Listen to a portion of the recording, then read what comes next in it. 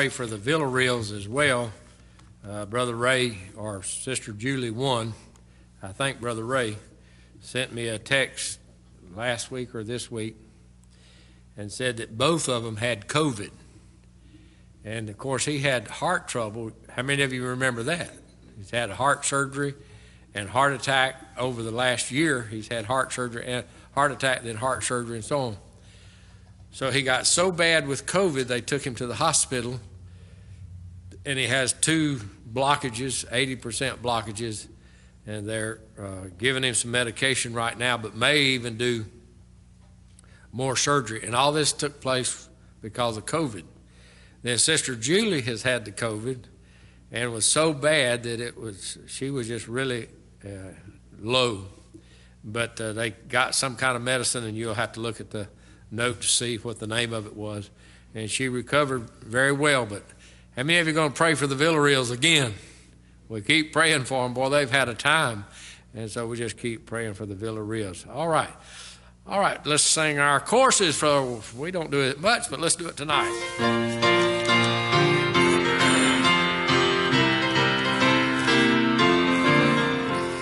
Every day with Jesus is sweeter than the day before. Every day with Jesus, I love him more and more. Jesus saves and keeps me, and he's the one I'm waiting for. Every day with Jesus is sweeter than the day before. Let's talk about Jesus, the Lord of Lords.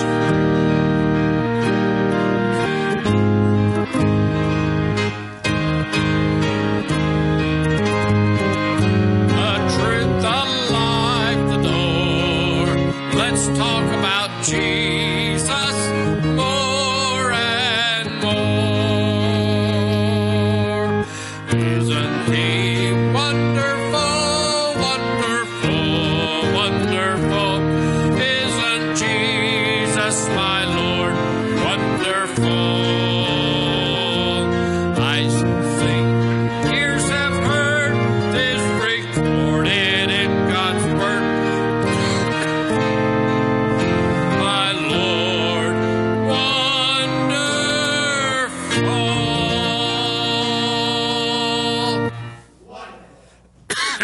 Thank you, ladies.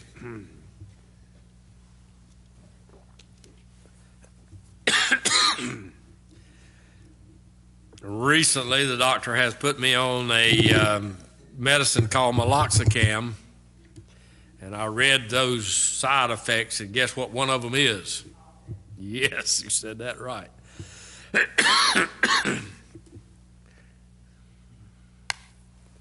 The book of Jude. We will finish up tonight. This is number 17, and we'll finish up the book of Jude. We have in this book these things: the commencing of the epistle, the characterizing of the apostates, and man, that was a long list of terrible things, the conduct in apostasy, how we should act, and the closing of the letter. Last time, if you remember, I know you're overjoyed. I know you're so excited you're just about to jump up and shout. But last time we talked about how to act in the face or in the presence of the apostates in verse 22 and 23. And it says, of some have compassion. Was that in the Sunday school lesson this morning, or am I dreaming? Was compassion in the Sunday school lesson? Amen. Of some have compassion, making a difference, and others save with fear, pulling them out of the fire, hating even the garments spotted by the flesh, building up yourselves on your most holy faith. Now here's 2 things that you ought to remember from those before we get to the closing.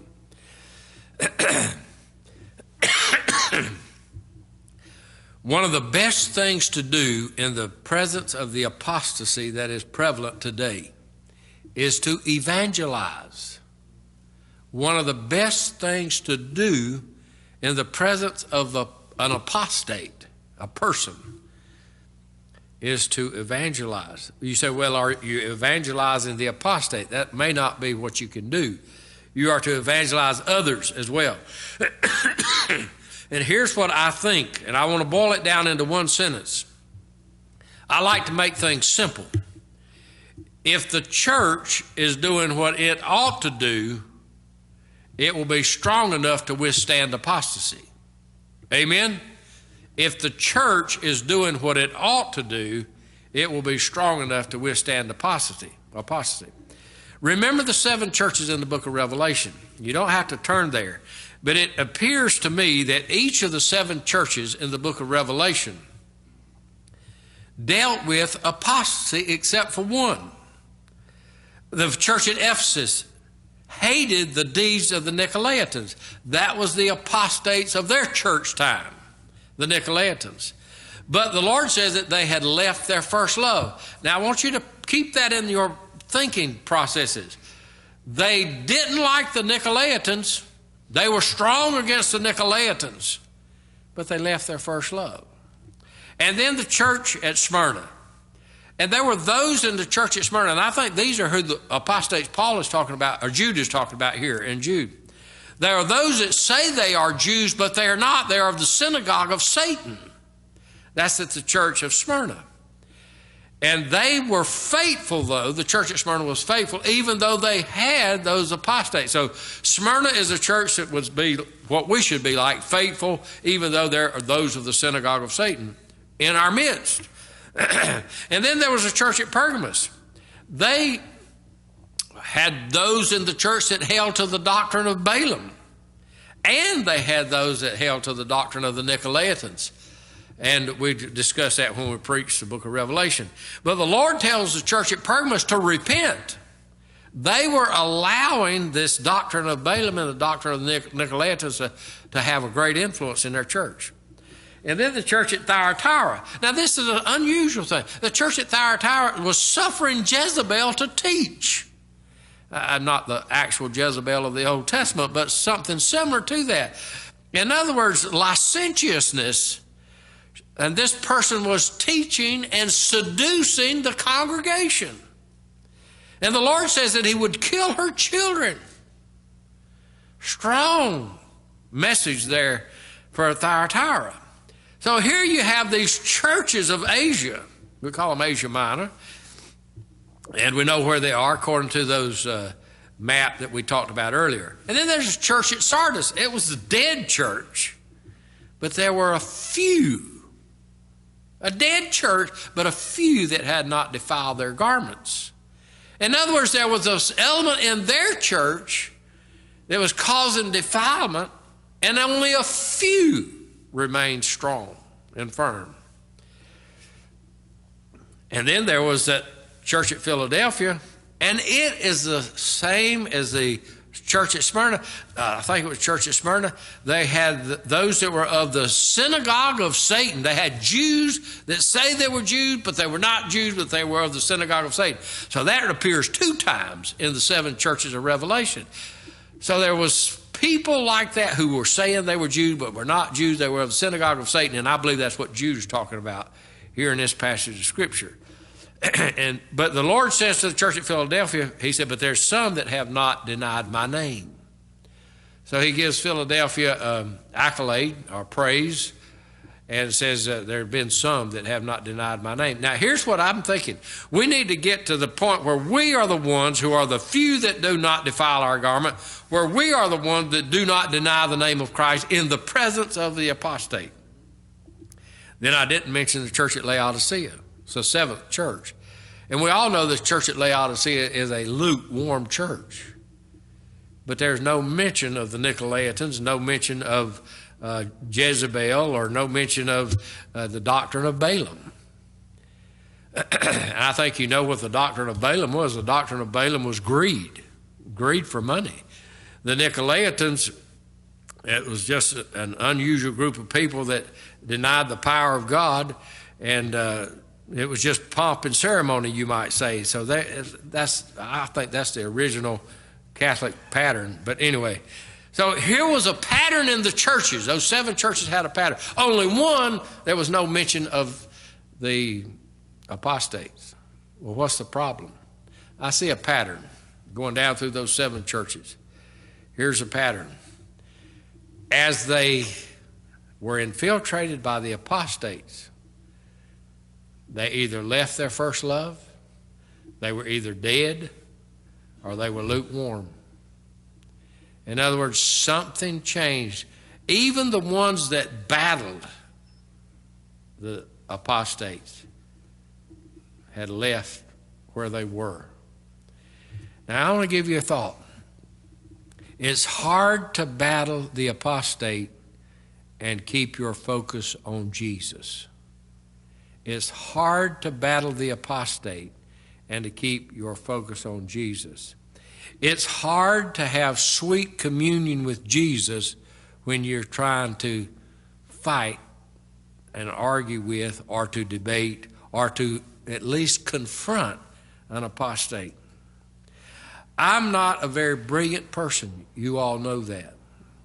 I can't remember names, etc., and I've been that way for years. But I do have experience of observing human nature. I do have that. Might not have a lot of intellect, but I have observed human nature for a long time.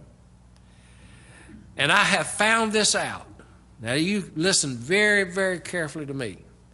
There are those who are constantly arguing and debating about spiritual things, about biblical issues. And here's what I've noticed about those folks that are continually arguing about spiritual things and biblical issues. They seldom really love Christ. They seldom really love Christ. And they seldom love the church. There are those people who argue and debate biblical issues, but there are those Christians who are constantly in some other kind of argument. Let me kindly say something. If you have to always prove yourself to be right, you are not going to win people to Christ. Can I say that again? If you always have to prove that you are right, you will never win people to Christ. Christ never argued when he won people to himself. He didn't argue with the Samaritan woman. He didn't argue with Nicodemus. He did not argue with Zacchaeus. He did not argue with blind Bartimaeus or any other person that accepted him. Now, I know he was tough on the Pharisees and Sadducees, and he put them in their place. But there are those who have a ministry, and they are called apologists. And apologists do not argue, but they reason. And there's a difference between reasoning and arguing. They reason with those who are lost. The RZIM ministry out of Atlanta, Georgia, founded by the late Ravi Zacharias, is one of those ministries of apologists. And they reason with people. And as I have listened to their reasoning with Hindus or other Buddhists or some other religion, or just people who are unsaved and unbelievers, university students primarily, as I have listened to them reason with them, I've noticed something. They never argue.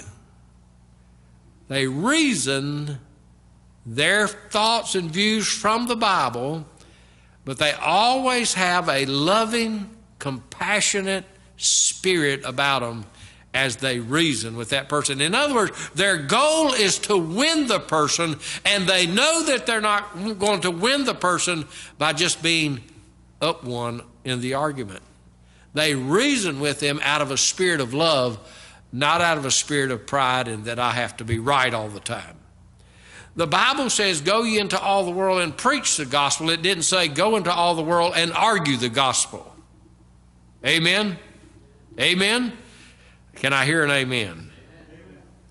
I want you to listen to this article from the Caudles.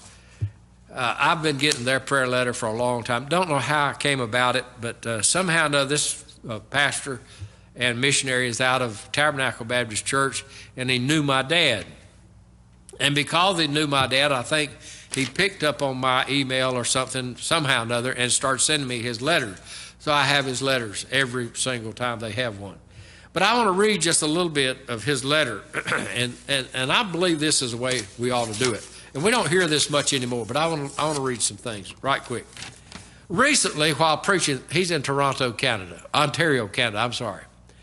Recently, while preaching to the multitudes on the street, now he's preaching in the street. You say, we don't do that around here much anymore. Well, he apparently does it all the time in Ontario.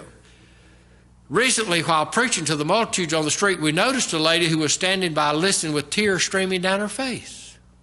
She listened for an hour and then she came running, saying, I want to repent and receive Jesus. How many of you think that's good?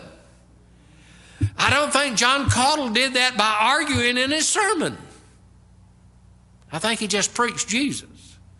Right there on the street corner, this precious lady from Hungary, that's a good play on words. She was hungry for the Word of God, and she was from Hungary, was gloriously saved right on the street.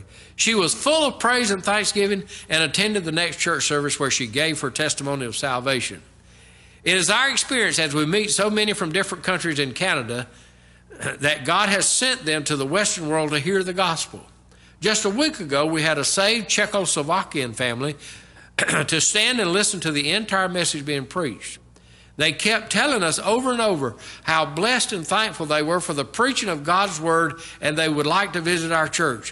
What a blessing to see the drawing power of the word of God. Rosa from Colombia was recently witnessed to on the street, and she has also been attending services. We go to preach and witness one day every week in Toronto. That's where I got Toronto from. To the second largest area of Jews in North America. By this consistent witness, we have built a community of Jews that come out regularly to hear of their Messiah. Jesus, their Savior, has made sacrifice for their sins. We are having a good response and have become acquainted with several rabbis. Pray for Levi and his wife as we see them having more interest and questions about the gospel. The Bible says, unto the Jew first. We also reach out to the masses of Toronto as we go out several days each week to preach the Word of God. Please pray for Donnie, a precious man we have been witnessing to for a long time. He was very disturbed when tests recently revealed that he had lung cancer. How many of you still listening? Everybody still listening? Here's Donnie, comes to him. They've been witnessing to him for a long time. He's got lung cancer. He came to hear the Word of God preached and fell under conviction and was gloriously saved at the end of the service. Somebody say amen. And as, what is his name? Paul, what? The rest of the story. What is it? Harvey. Yeah, Paul Harvey says, and here's the rest of the story.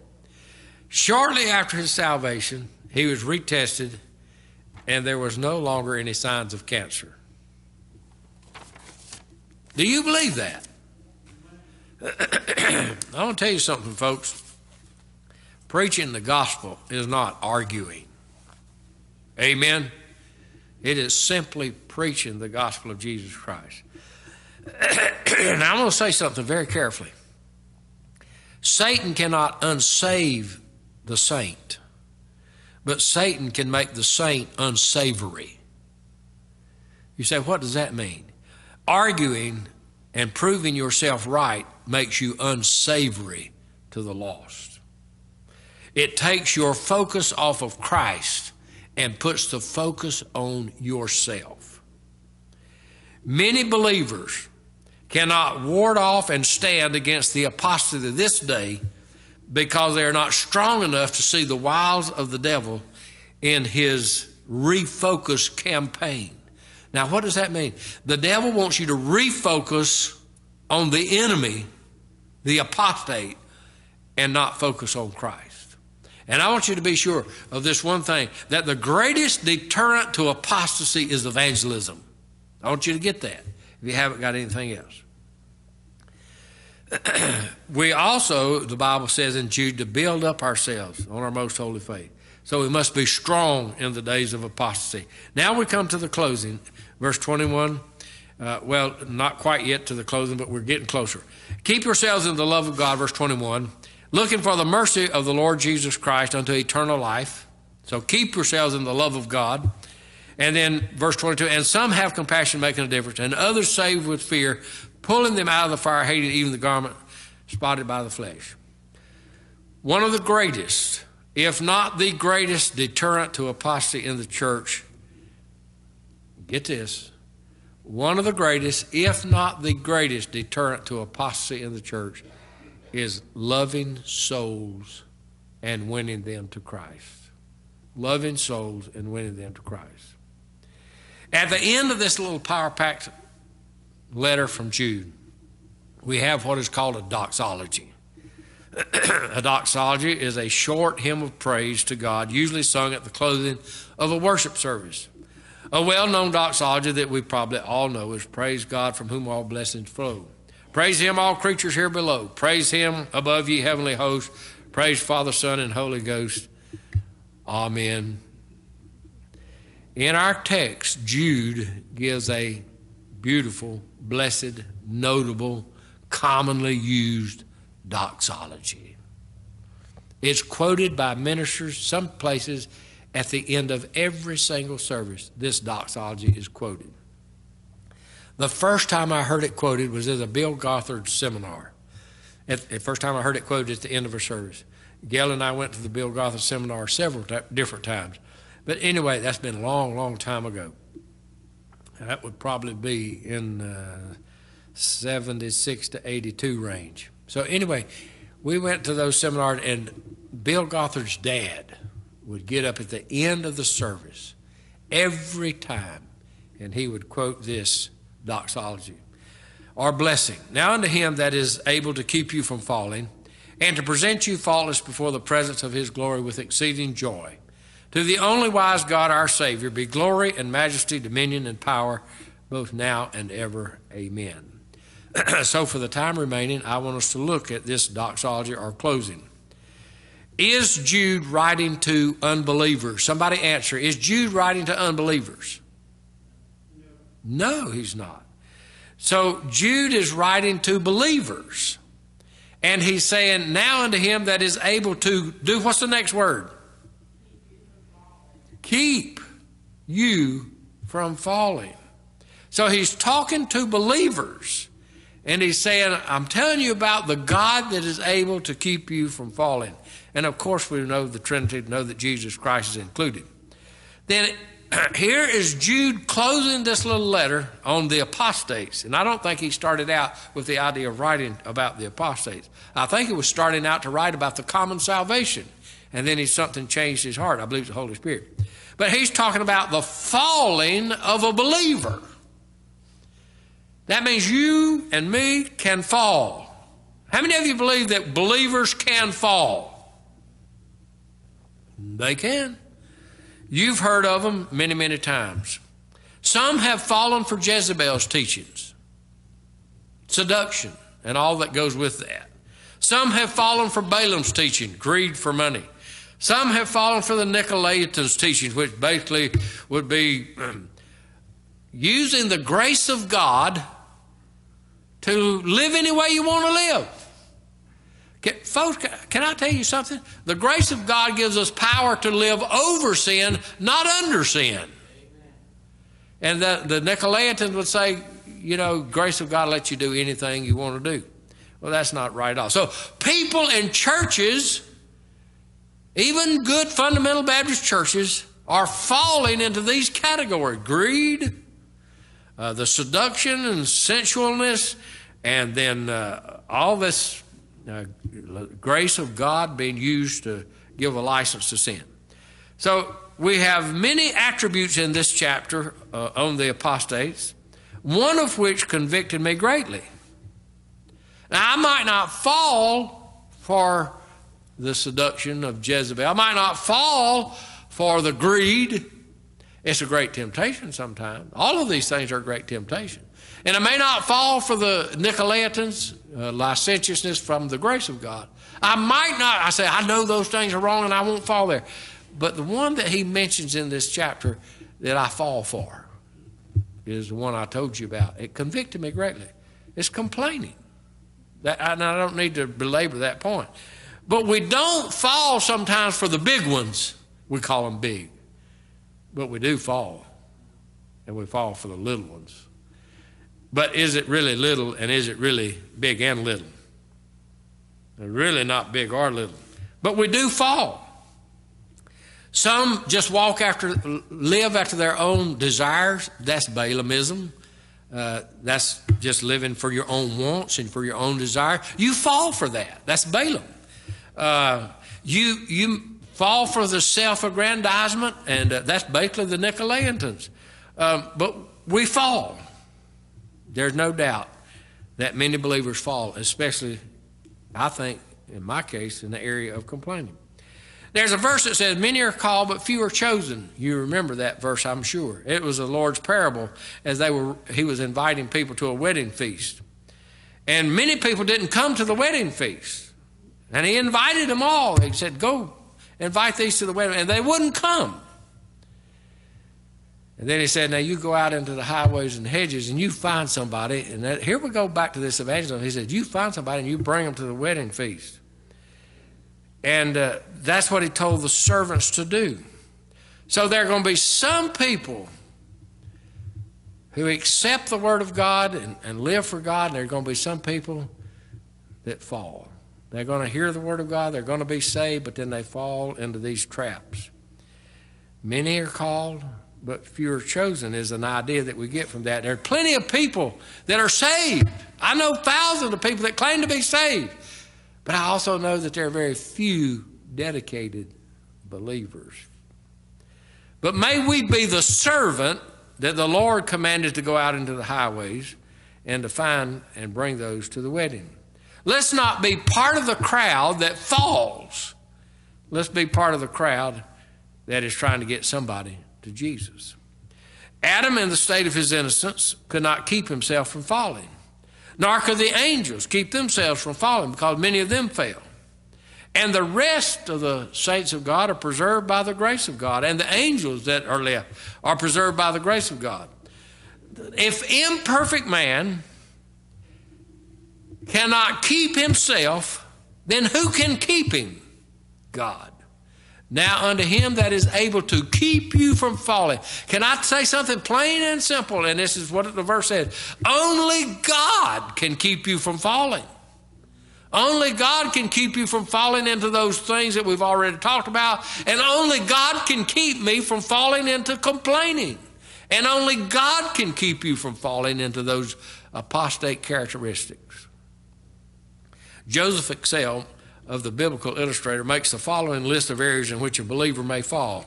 The error of doctrine, the error of spirit, lack of love, discernment, belief, humility. Outward sin, how low the best may fall. Neglect of duty, ignorance, idleness, mindfulness. Can I tell you something? I have never seen such a lazy Christian church as I see it today. Just flat out lazy. You cannot find people in churches today. Now I'm saying, I just know every one of them. I know that.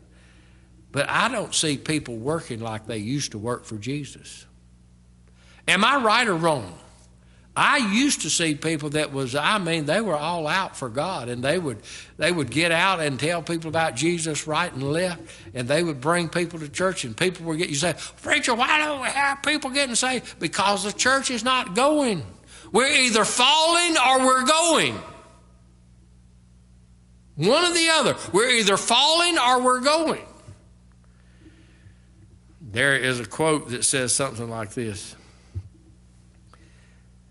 There but for the grace of God go I. How many of you have heard that quote? It supposedly originated with John Bradford. He was called Holy Bradford because he was so pious. And it was said John Bradford would see people a criminal being led to the gallows or led to the prison house. And he would say, as he saw those criminals being led to the wherever they were leading them to, he'd say, "There, but by the grace of God, goes John Bradford." And it was the idea that if it had not been for the grace of God, I've got the same evil propensity, I've got the same sin in my heart as that man that's walking to the prison or walking to the gallows. And if it were not for the grace of God, that's where I'd be. Pious John Bradford was burned at the stake for his faith on the 1st of July, 1555, at age 44 or 45. He was a law student in England, a law student now.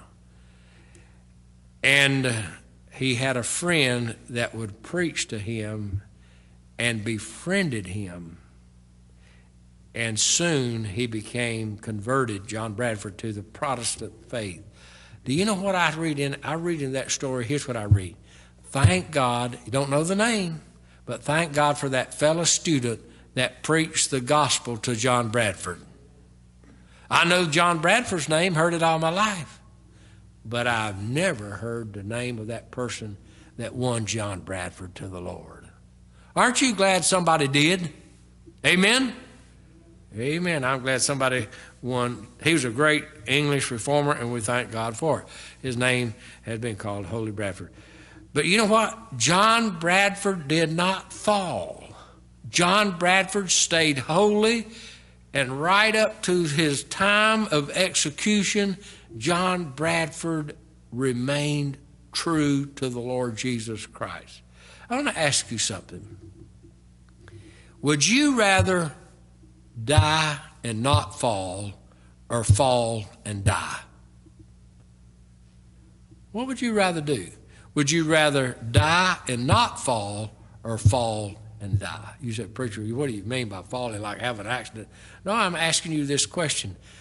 I would rather die than to fall from what I know is right. Amen? Amen. Amen. But I want to ask each of you to trust the Lord Jesus Christ that keeps you from falling. Now unto him that is able to keep you from falling. This is the book of Jude. Who is able to keep us from falling? God. Now, and then it says in the next part of that verse, and to present you faultless before the presence of his glory with exceeding joy. So here's what God does. He keeps you from falling, and then he presents you before the presence of his glory with exceeding joy. Not only is our God and our Savior able to keep us from falling, but he is able to present us before the presence of his glory with exceeding joy. Now, I want you to get a hold of that a little bit, if you don't mind. When I think of the thought of exceeding joy, I think of David bringing the Ark of the Covenant into Jerusalem. How many of you remember when David brought the Ark of the Covenant into Jerusalem? Was he excited? Was he full of joy? I mean, he was so full of joy, he was jumping up and down. The Bible says dancing before the Lord, and it's not the seductive dances of today. But anyway, David was jumping up and down and praising the Lord and bringing the Ark of the Covenant into Jerusalem. Now, that's a type. That's a type of what the Lord Jesus is doing for you and for me. He's going to present us faultless before the presence of his glory. I don't know all about his glory, but I know one thing. In his presence, there is glory. And that's why we call heaven, and heaven itself is called glory. Amen? I'm glad we're going to glory. Amen? That's where we're going. So I think of David and that exceeding joy. But now imagine Christ. In the Bible, as far as I know in the New Testament, I never see Christ shouting. I never see Christ laughing very much. I know in the book of Psalms it talks about him laughing at the wicked and so on. Yeah. Amazing. So anyway, but one of these days, the Lord Jesus Christ is going to be bringing us and presenting us before the presence of his glory with exceeding joy. Now, do you think he's going to be very quiet? I think he's going to be shouting. I think he's going to be singing. I think he's going to be praising. I don't know about you, but I believe the Lord Jesus Christ one day is going to have a triumphal march of his people, bringing them into the presence of his glory with exceeding joy. You think about that just a minute. Now, unto him that is able to keep you from falling and to present you faultless before the presence of his glory with exceeding joy. And the last verse. And we're finishing now. This is number 17. We're finishing up the Jude. To the only wise God, our Savior, be glory and majesty, dominion and power, both now and ever. Amen. Every time I see the word about the Lord, anything about anything in here, wise God. How many of you see wise God? Now to the only wise God. Do you see that? How many of you see wise? Every time I see any word about wise or wisdom, I always think of Proverbs chapter 8. And I don't know if you remember when I preached that message on Proverbs chapter 8, but it is still in my heart like it was yesterday. And I've read Proverbs through every month for the last 1,000 months, I guess, over and over. Proverbs every month. Every month. On the 8th day, I always read Proverbs 8. Every 8th day of the month. It always happens that way. That's the way the reading schedule goes. And I never have centered in on the wisdom of God. But in the message that I preached on Proverbs chapter 8, I began to think greatly about the wisdom of God. Listen to this, just a little part of it. Don't want to re-preach that message, but listen to this little part. Now, this is talking about the wisdom of God. It says, the Lord possessed me in the beginning of his way, before his works of old. I was set up from everlasting, from the beginning, or ever the earth was. You see, I believe there's a lot of people that talk about the decrees of God, and maybe God didn't make some decrees. But I believe there's the wisdom of God. I think every single thing that has happened, creation, mankind, crucifixion, everything that has happened and will happen comes from the great wisdom of God that has been since the beginning. And what should we do to this wise God? Here's what it says we should do. To the only wise God. There's only one wise God. No other God is wise like our God. No other God is wise like the God of the Bible. What should we do to this wise God? We are to give him glory and majesty, dominion and power, both now and forever. Now, you could preach a message on each one of those: glory, majesty, dominion, and power. But I don't have time tonight. But aren't you sure that this one that can keep us from falling, this one that can present us faultless before the presence of his glory, that we should give him all the glory that we can give him, all the power that we can give him, and all the dominion that we can give him, and all the majesty that we can give him? Don't you think we ought to really praise our God? Amen. Let's pray.